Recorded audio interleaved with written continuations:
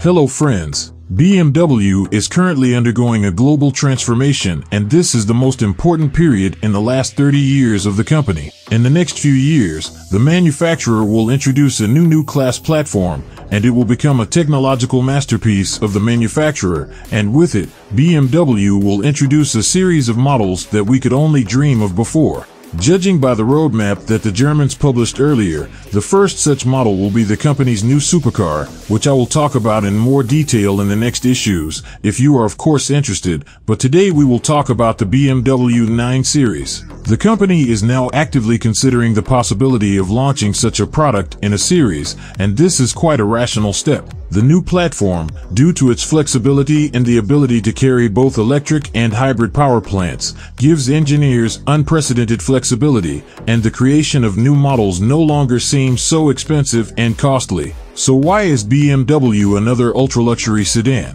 After all, the company has Rolls-Royce for this. Firstly, not everyone likes Rolls-Royce, and secondly, even for a conditionally available Ghost you will have to pay $343,000, and we are talking about the basic configuration. It turns out that between the base 7 Series and the most affordable Rolls-Royce sedan, a huge gap of almost $200,000 has formed, and this is the niche that the new BMW 9 Series can easily fill. This is a great way to compete with Mercedes-Maybach and Audi.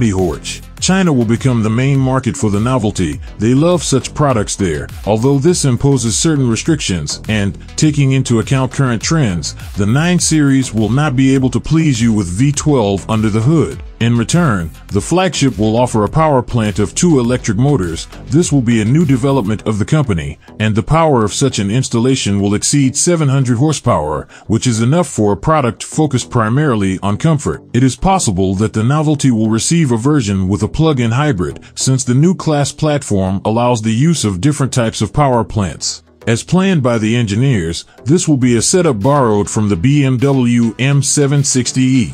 We are talking about a 3-liter inline turbo 6 working in tandem with an electric motor. This whole setup produces 571 horsepower and 800 Newton-meters of torque. This is certainly not a record, but BMW has long since changed its focus on electric cars and is making a big bet on these models. Besides, the main message of the 9 Series will be its luxury and comfort. Thanks to the new platform, this will be a different level, previously not available to other models of the company, so I'm just glad that BMW decided to join the race of ultra-luxury sedans despite the huge popularity of crossovers in our time. The sedan will get a fully controlled chassis, a new generation of adaptive suspension, as well as a completely new cockpit with an app store and a virtual assistant that will automatically remember your individual preferences and car settings and apply them when you use biometrics to unlock the car. We are talking about setting up the seats, the level of aromatization, interior lighting, and musical accompaniment. The 9 Series will be the new pinnacle of BMW evolution that will impress many.